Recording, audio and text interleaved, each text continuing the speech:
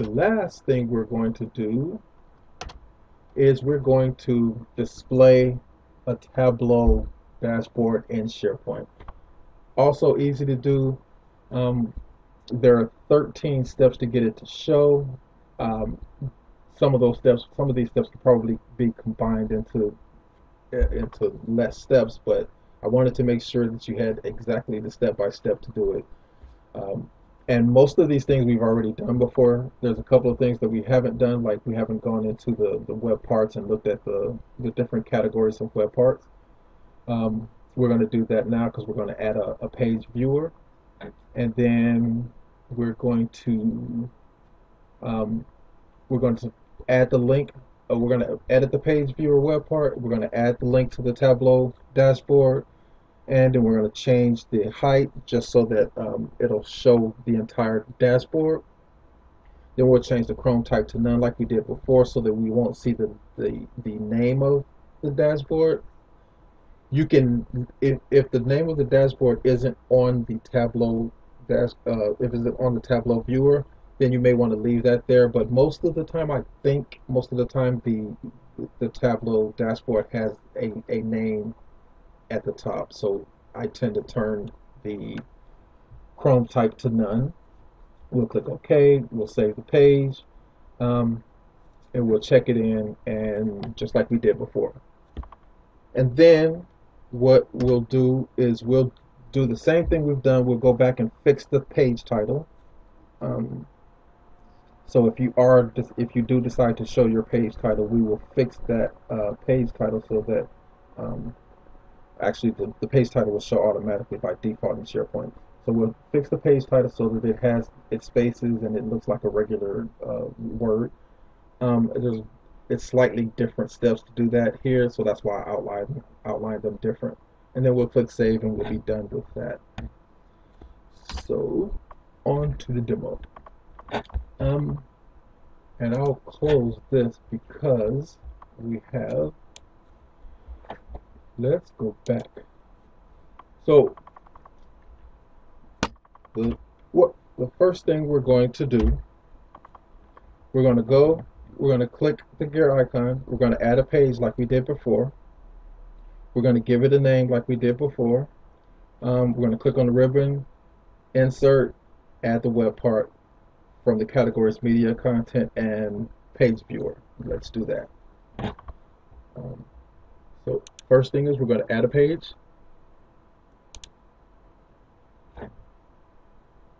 And then we will give it a name. Again, short names if possible.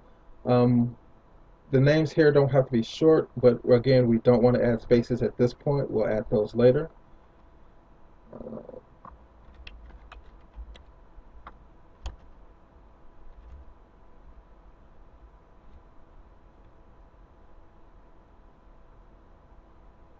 We'll create. And it should take us into our new page already in edit view. So then what we'll do is we'll go to, again, insert. This time we'll go to web part.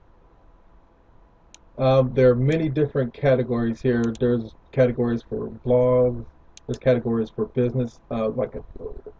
This one gets used quite often for displaying Excel sheets.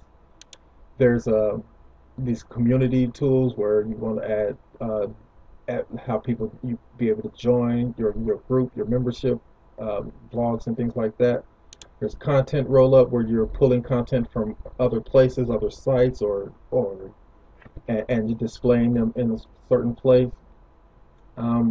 There's filters where you have a long list and you may want your users to be able to filter the data by a date or by a page filter, something like that.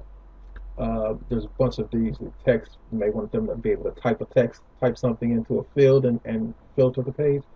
But what we're concentrating on today is media and content, and a page viewer. So what this does, it displays another web page on this web page. The other web page in this point, in the context of what we're doing, is our is our Tableau display. Now, what we'll do is we'll grab this and we'll copy this and we'll save it into our clipboard. And then we'll go back here, and once this is highlighted, we'll go over to the right here and we'll click add, and it'll give it a moment.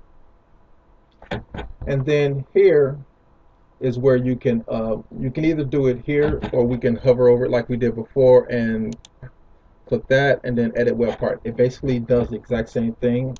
It will open the, just say yes because it's asking you if you want. It basically says it wants to save the page just to make sure that we don't lose our app part or web part. Over here is where we'll do all of our work getting our Tableau onto the page. For this particular one, we're displaying a web page because it's obviously it's a Tableau web page. It's from another web page, but you can display a file or a folder. I don't think I've ever done that, but there may be reason to at some point. So here's where we will add our link to Tableau. We'll click there.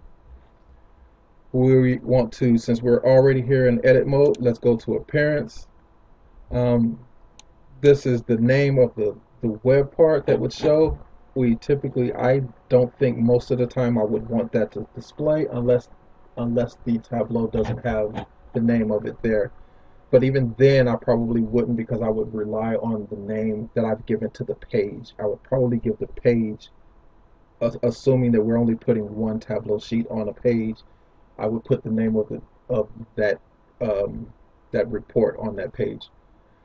Here is where we're going to add height to the web part to make sure that our entire Tableau dashboard is shown. So we'll click yes. I found that 1000 pixels typically does a great job of getting all of the information. You may have to play around with this depending on how tall or short your dashboard is. So 1000 we'll add there. And again, we want to get rid of the name, so we'll say Chrome type is none, and then we'll click OK and cross our fingers that our page displays correctly, and it does. Then we will save this, and once again we'll check it in when we're done. We'll give it some comments if we need to. Not going to do that here. This will change to publish. So publish. Now, one thing you'll notice with Internet Explorer is while the different Tableau tabs do work, you don't see the names here. You don't see everything down here at the bottom that you normally would see. But you would go into Google. If you went into Google Chrome, you would see all of these things. It would look just like this. It would have the name IMG Home, IMG Goals Categorization. Down here at the bottom, it'll give you all of your options. Refresh the page, pause. Internet Explorer, at least Internet Explorer 11 doesn't, just doesn't, and I'm not sure why at this point. I know Edge does. I think Microsoft is still trying to push people to use Edge, but here at Kaiser we don't have Edge. But that is basically how you get your Tableau dashboard to show in Internet Explorer or in SharePoint.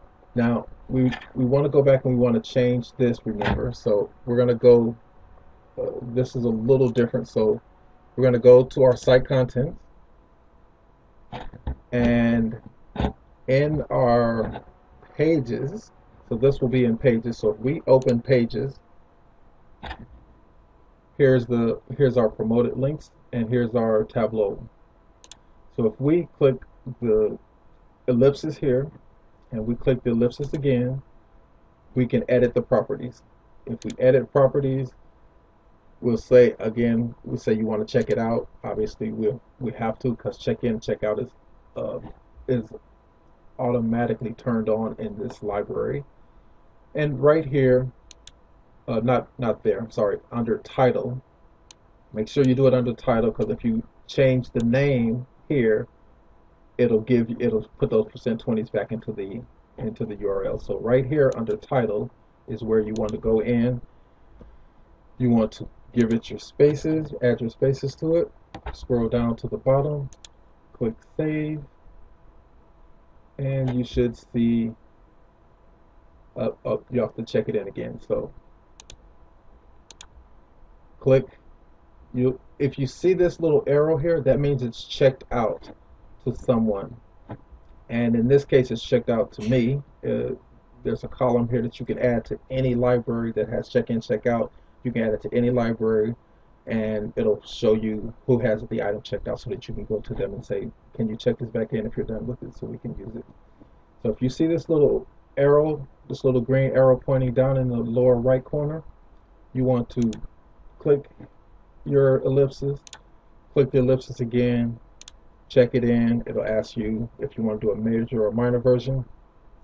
A major version is one that you're going to publish out to everyone else. Minor versions are just drafts that you're still working on. So you don't want to lose the changes, but you want other people that are working in the development environment to see it. Here, do you want to retain your check-in? This basically says that you want to check it in, you want other people to see it, but you still aren't done working on it, so you want to keep it up. Most of the time, this is no, because usually by the time you're publishing it, or by the time you're checking it in, you're done with it. You want to click the major version so you can publish it. You click OK. You get comments if you need to, but most of the time it's unnecessary. And that's done. Now everyone can see it. So if you click back into it, space correctly, everything's showing correctly, and if you were in Chrome, it would show perfectly. And that is all there is to that.